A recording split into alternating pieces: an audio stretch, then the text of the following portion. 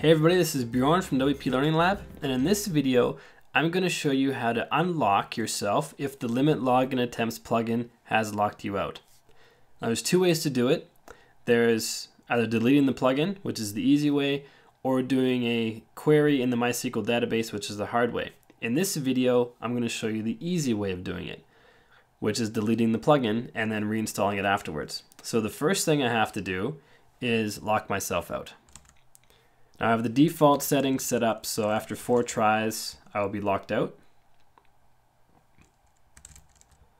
Just going to try 4 times real quick.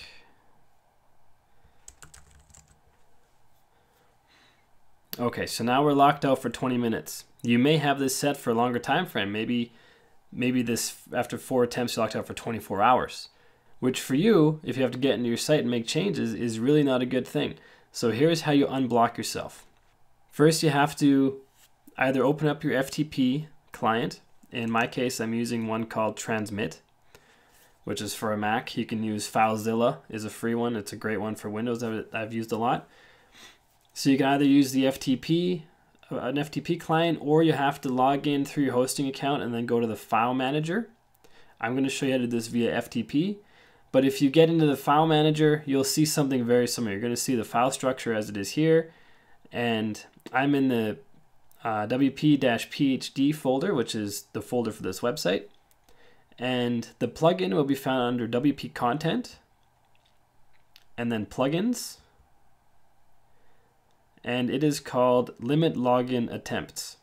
So if you actually don't have to delete it, you can actually just add a character to the end of it, which that change then deactivates the plugin in WordPress. And now if we go back to our login page, our block should be cleared. See, our block is cleared. The plugin is now off. So it goes back to the regular error message. It doesn't show how many login attempts we have left because we have unlimited login attempts left. So now you're able to log in and you can make the changes that you have to make to your website. But the only drawback is that the login attempts plugin will not be activated while you're in your site. Because as soon as we change the file name back, we changed it in the FTP, we added a character at the end. As soon as we change that back to the regular plugin name and then activate the plugin, our block will still be active.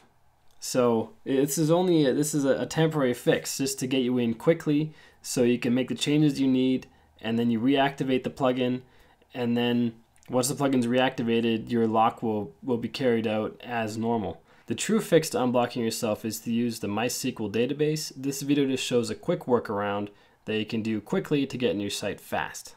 The MySQL one is a bit harder, and I recommend that more for advanced users because you're directly in the database and you can cause some serious problems if you do the wrong stuff in there. And that'll be the topic of another video.